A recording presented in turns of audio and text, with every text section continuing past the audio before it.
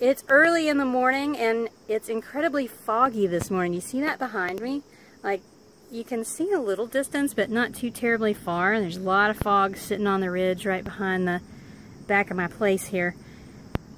And I thought this was a great time to make a point and to teach you something. And that is around clarity and confusion. Confusion is like this fog. It gets in the way and keeps you from seeing what you need to see to move forward. You know how when you're driving through a really foggy place, you turn your lights on in your car, and that can help some, and depending on the fog, it still might be really hard to see. Well, same kind of thing is going on here, as you can see. It's really foggy. You can see a little ways, but not very long. So confusion is your enemy. When you're confused, you're going to feel stuck. You're going to feel unsure of what to do next. Confusion shows up in a lot of different ways. It could show up like you just kind of hanging out on Facebook and looking at a lot of random videos. I'll be really honest, that's what I tend to do when I'm not really sure what I need to do next. Sometimes I will go do that. It's a procrastination tool.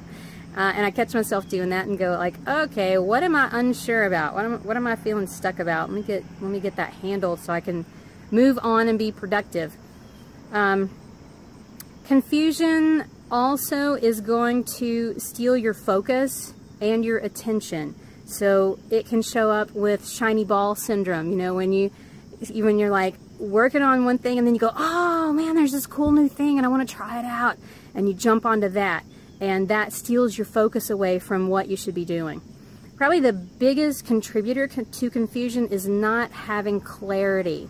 When you have no clarity around your goals, so when you don't have a fundraising goal, you don't have an impact goal of how many people you want to serve or how many lives you want to impact, when you have no clarity around who you're serving or what your programs are, that's when it's really easy to bounce around and go from one program to the next, and you get mission creep, and it's really awful.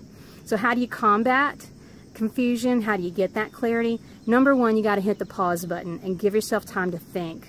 If you're moving way too fast through life, you're moving too fast through work, you're not going to give yourself the time to think about what you want, what the results are that you're looking for from the particular activity that you're doing or for the programs that you want to deliver. So number one is you got to give yourself time to think. Number two, you might need a mentor or a coach. You need somebody to bounce those ideas off of. You know that old saying, you can't see the forest for the trees?